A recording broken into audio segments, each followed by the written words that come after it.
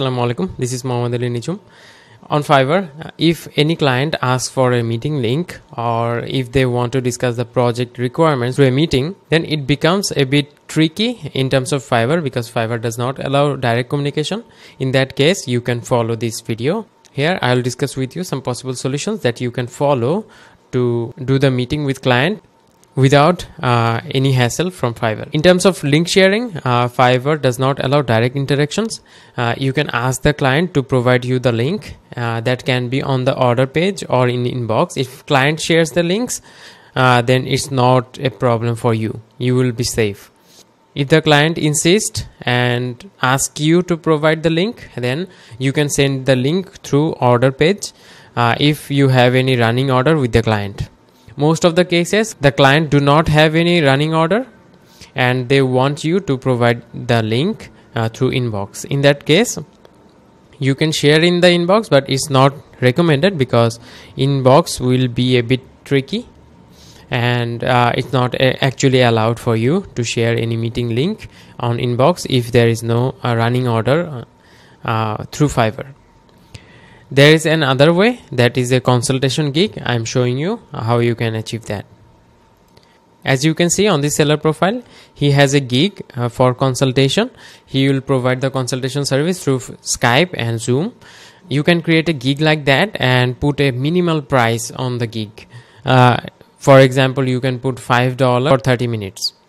In that case, you will have running orders on your profile, on your gig.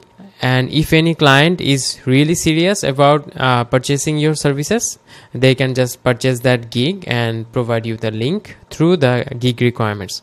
You can put a requirement on the gig asking for the meet link so that the client can generate the link and send you the link on your gig requirements. Here you can see the gig, and though this seller is charging way too much for a consultation session, but as you can see, he is getting sales.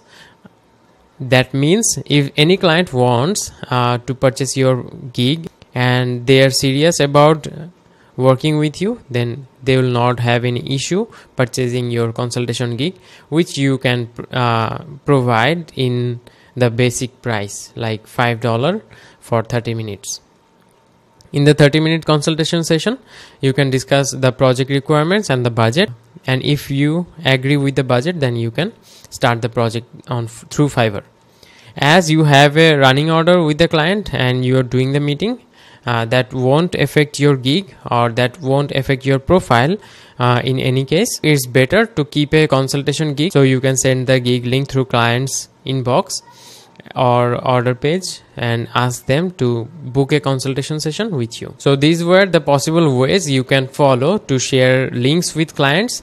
And if you are sharing any meeting link, try to shorten the link through Rebrandly or any link shortener services, so that after the meeting you can change the source link of the meeting by just logging into that platform.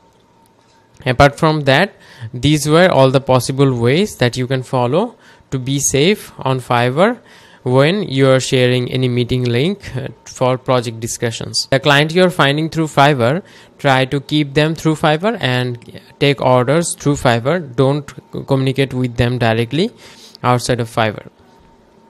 So that's all on this video. I'll see you on the next one. Allah Hafiz.